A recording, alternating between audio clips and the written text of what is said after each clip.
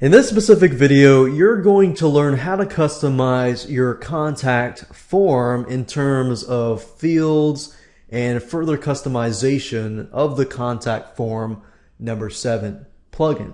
So right now I am looking at the contact form, the one that we were previously looking at in the previous video, and what I want to do now is simply to show you how to create the form. Now, if you look at the default form, you will notice that it has these tags, the bracket, P bracket, and then you have these tags. The best way to go about doing this is to just copy and paste. So let's say, for example, that, okay, so I got their name, I got their email, I've got their subject line, and I've got the message.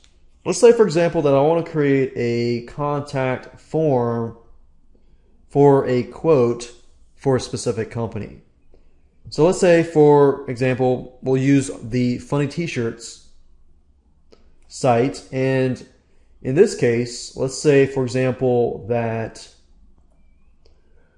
I want to gather, let's say, the name, the email, I don't really care much about the subject line, so I'm going to go ahead and delete that.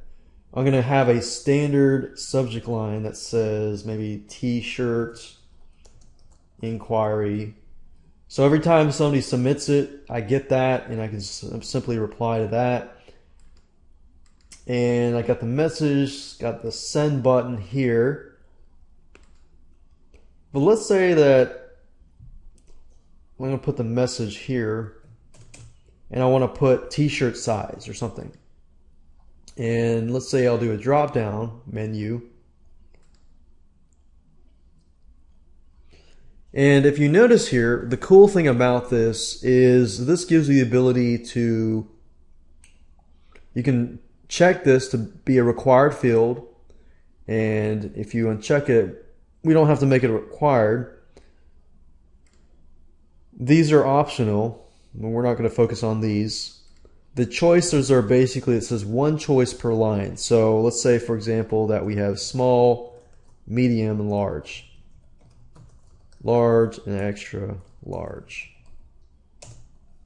Large. And you got 5 different choices here. And the next thing you need to do, it says copy this code and paste it to the form to the left.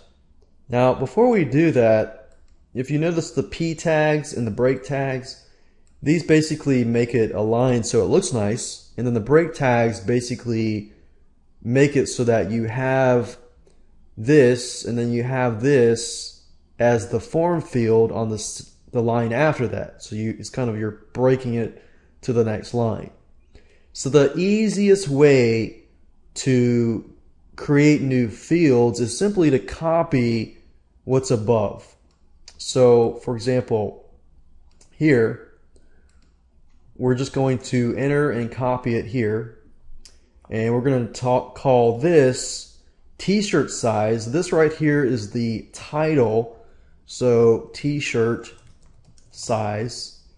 And then this right here is simply the code, just like this code here. So what we're going to do is we're going to replace this code with this code. So I'm just going to go ahead and delete this. I'm going to click on this. And if you click on it, it'll select all of it. You just need to right click, copy, and then go here, and then copy that here. So that's all you need to do. So T-shirt size. So we copy this code here and replace that.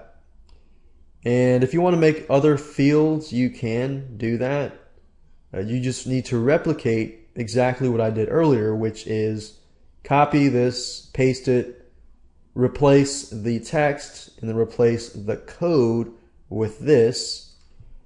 Let's say that I'm satisfied with this. The next thing I need to do is to put this code into the mailed fields below.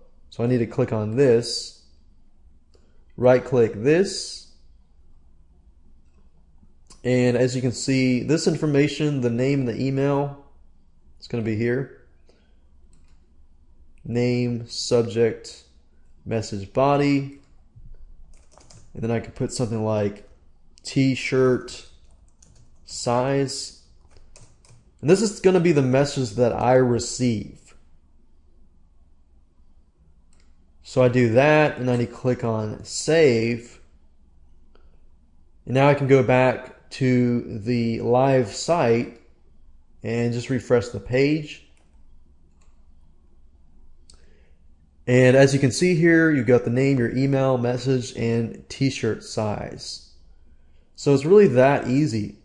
Replication is replicating this so that you don't need to know HTML code. And that's it. And you can just further add more fields if you choose to do so and customize it further.